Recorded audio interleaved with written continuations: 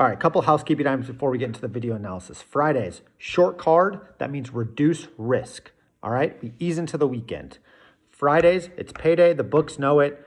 We want to just ease into the weekend and don't overbet. We have two plays today, one of them being the Stags of Fairfield visiting Marist Red Foxes.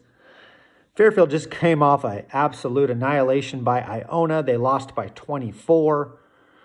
Marist, on the flip side, 6-1 ATS in the last 7. 4 out of the last 5 winners ATS at home. Flip that again on Fairfield. 2-5 ATS in the last 7. 1-4 on the road.